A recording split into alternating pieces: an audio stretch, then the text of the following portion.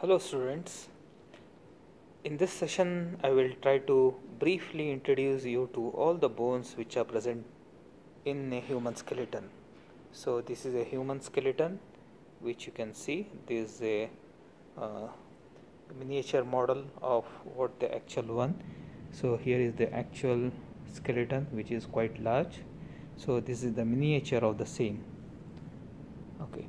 So as you know, there are around 206 bones in an adult human skeleton.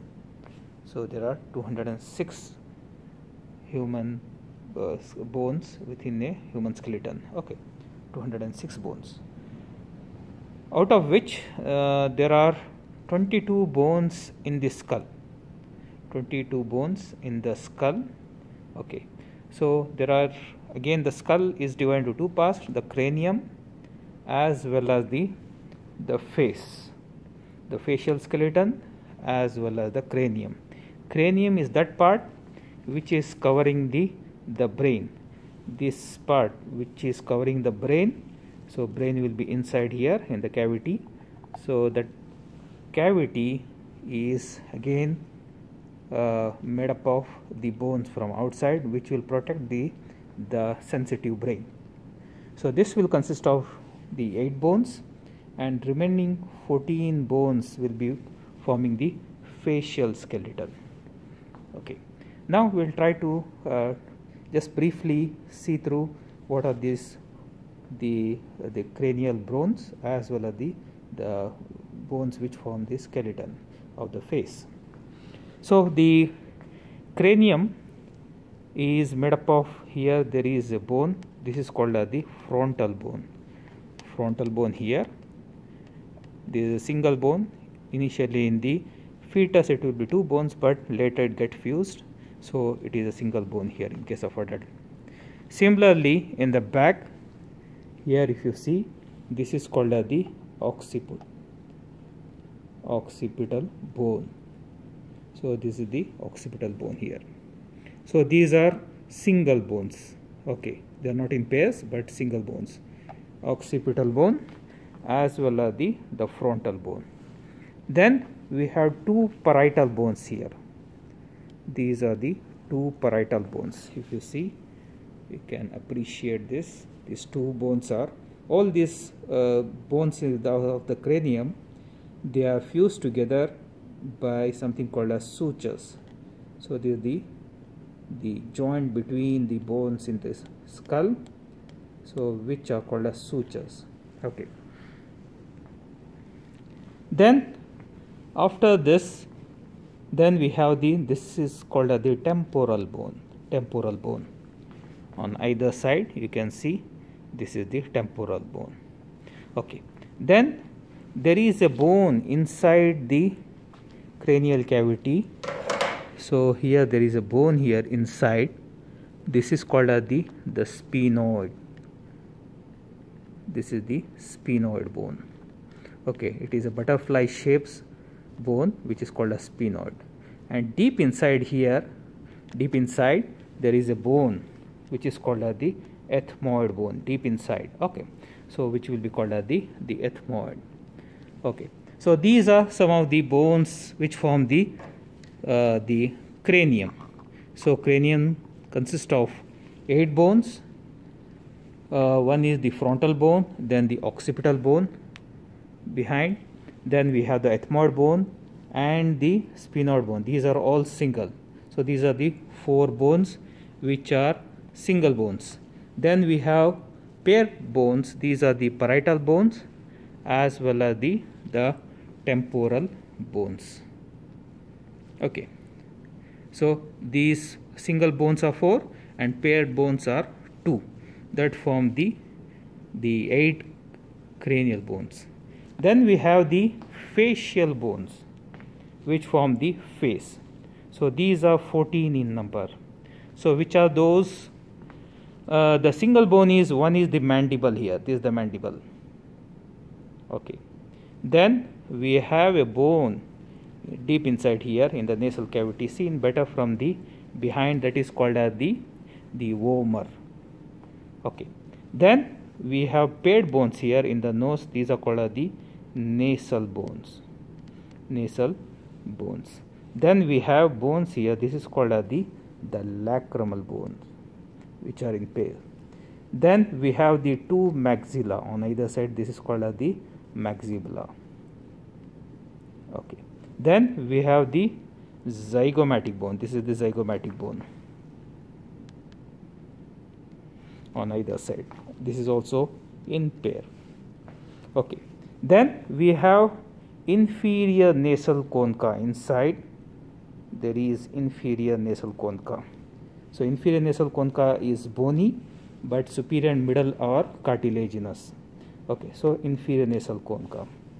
Then we have the palatine bone behind the maxilla. It is seen from the palate. So there are two palatine bones.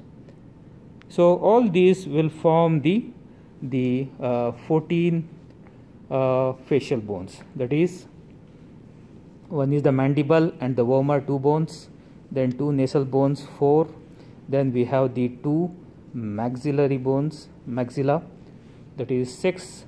Then zygomatic bones, 8. Then we have the lacrimal bones, that is 10. Then we have the palatine bones that form the 12 bones, and then the inferior nasal concha, which will form the 14 bones. These are the 14 bones of the facial skeleton. So totally 14 facial bones and 8 cranial bones. Together they form the 22 bones of the skull. Okay, now coming to the shoulder girdle. Shoulder girdle is formed by this is the clavicle here. This is the clavicle, and we have the scapula, which is seen from behind. This is the scapula and the clavicle. We will study these bones again in detail, one by one, later in future videos. This is just the brief introduction to the bones here. Okay, so these are the 2 bones which will form the shoulder girdle. Okay, then we have 30 bones in the upper limb. Which are those? One is the bone of the arm, that is called as the humerus. Then we have the 2 bones of the forearm. One is called as this is the radius, and this is called as the ulna. Radius and the ulna. Then we have 8 bones here in the palm. These are called as the carpal bones. Carpal bones. Then we have the 5 metacarpal. These are the metacarpals. Then we have the 14 phalanges. Phalanges. These are the phalanges. The bones which are present in the digits or the fingers. Okay, so each digit will have 3 bones. This is called as the proximal, middle, and the distal. Okay, so all these fingers will have 3 bones, but the thumb will have only 2 bones. So it becomes 14. So these are the 14 phalanges. Then 5 metacarpals. So these become 19. Then 8 carpal bones, that becomes 27. Then we have the 2 bones in the forearm, that becomes 29, and the humerus 30 bones. So there are 30 bones in each upper limb, so it becomes 60. Then going to the lower limb, we have similar bones here which form the hip girdle. So that is formed by these hip bones. These are the 2 hip bones, also called as the innominate bones. Again, we'll go into details about each of these bones, because each of this bone has 3 bones within them. Okay, so we'll discuss in a separate video. This is just the brief introduction. So here you can show these are the 2 hip bones joined in the front by the pubic symphysis, and behind we have the sacrum, which form the pelvic cavity, true as well as false pelvic cavity. Now coming to the bones of the lower limb. Here this is the femur. Okay, then we have, this is the bone, this is called as the patella. This is small bone. Then we have, this is the femur is the bone of the hip, or you can the thigh. Sorry, this is the femur is the bone of the thigh. Then we have the bones of the leg. These are this is called as the tibia, and this is called as the fibula.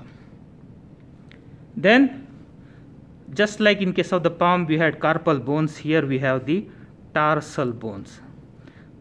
But carpal bones were 8, but here the tarsal bones are only 7. Carpal bones in case of the palm are 8, but in case of the tarsal bone there are 7 tarsal bones. Then we have the 5 metatarsal. These are the 5 metatarsal. Then we have the 14 phalanges.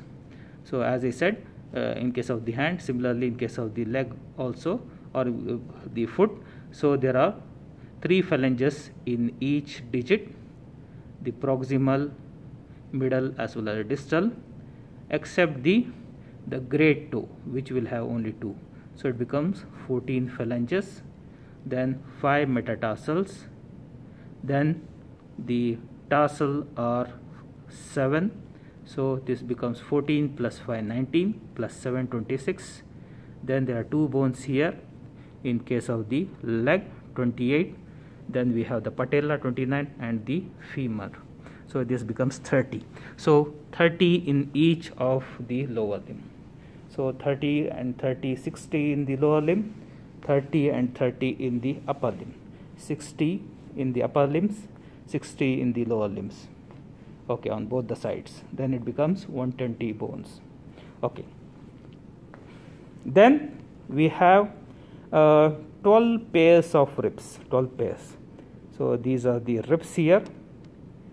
Okay, these are the cartilages here, which are joining, connecting the. This is the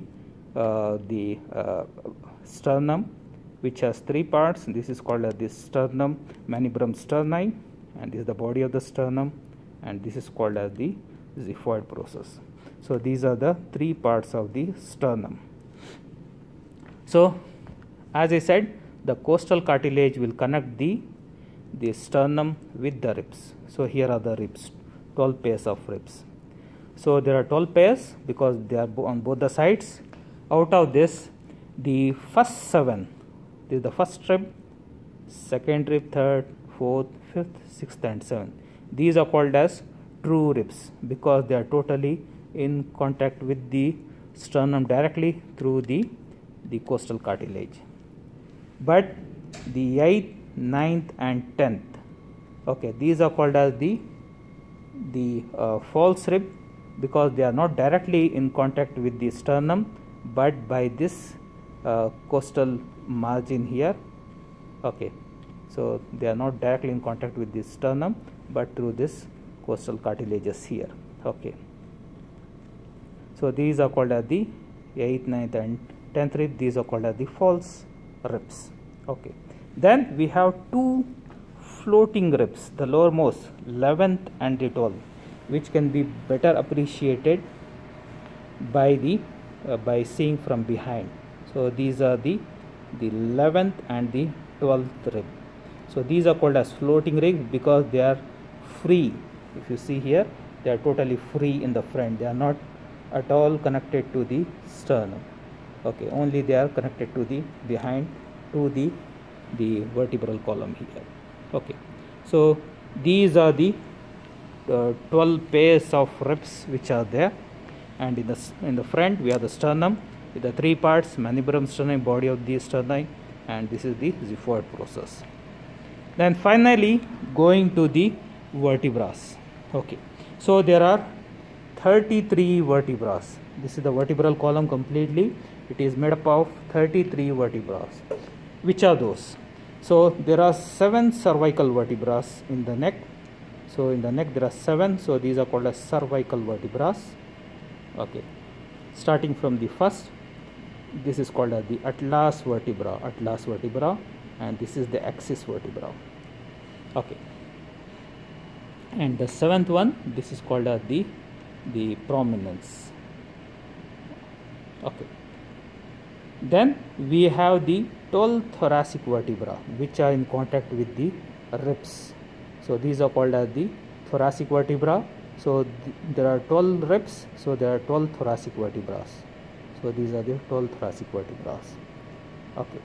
Then we have the 5 lumbar vertebrae. These are the 5 lumbar vertebrae. Okay. Then we have the 5 sacral vertebrae, which are all fused together to form a single bone called as the sacrum. This is the posterior view of the sacrum. Okay. Then finally, coming below the sacrum will be the 4 coccygeal vertebrae, very small vertebrae, which are all fused together again, which form the tailbone. So these are the coccygeal vertebrae. Okay.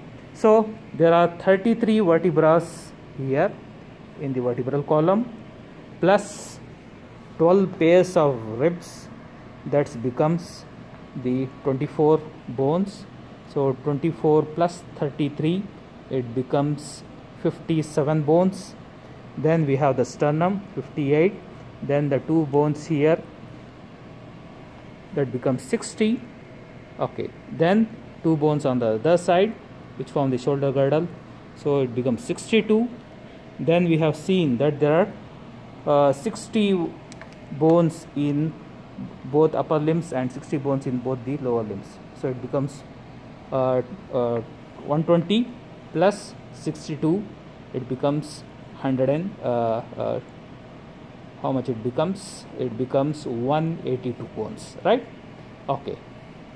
Then we have the 22 skull bones, so it becomes 204 bones.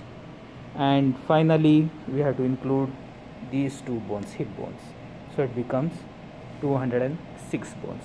So these are all the bones in total, which are the 206 bones of the skeleton.